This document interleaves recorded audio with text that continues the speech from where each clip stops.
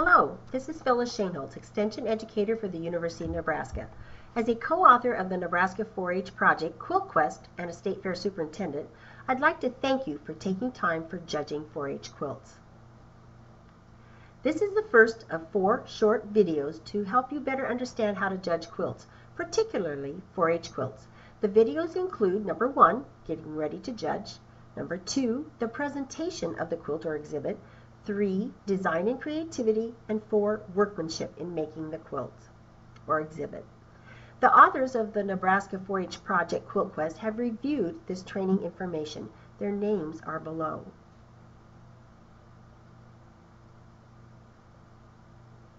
Check out the judging resources ahead of time. Be sure you look at the 4-H Quilt Quest manual or DVD, which explains quilt history, construction, and preservation. Then go to the 4h.unl.edu website and look for the standards for judging quilts and quilted items. Check out the current fair book and then any letters that you received. Before the day of judging arrives, be prepared. Watch all of the training videos to keep up to date with current trends, projects, and exhibits. Read all the materials that you were provided. Call if you have questions, bring your tools, and plan to arrive on time.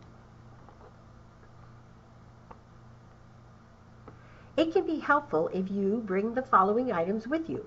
1, a watch for timely judging, information sent by the office ahead of time, a long quilting tape measure, and extra pencils. Judging can be a rewarding experience for both you and the 4-H'er. Help the 4-H exhibitor understand what is expected for a good quality quilt.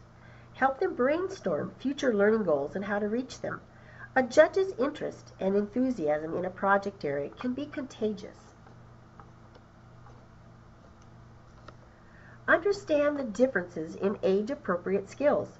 A younger person may not have as much control over finger muscles or have as good as hand-eye coordination yet or dexterity. An older youth with years of experience will have much more mastery of skills and an increased knowledge of quilt making. 4-H'ers are proud of their hard work. Be aware of your own personal likes and dislikes. For example, when I make quilts, I like working with deep, rich colored fabrics, and I really have a less preference for Civil War reproduction fabrics. As a judge, those preferences should not sway the way I look at an exhibit. Sometimes judges learn one particular way of how to construct a quilt. We need to be open to other possibilities. Remember, there are new trends and new techniques that can accomplish the same task. Also remember, the exhibit has been made by a young person who's learning and growing. Consider ribbon placement. A purple, all areas should be outstanding, no obvious flaws.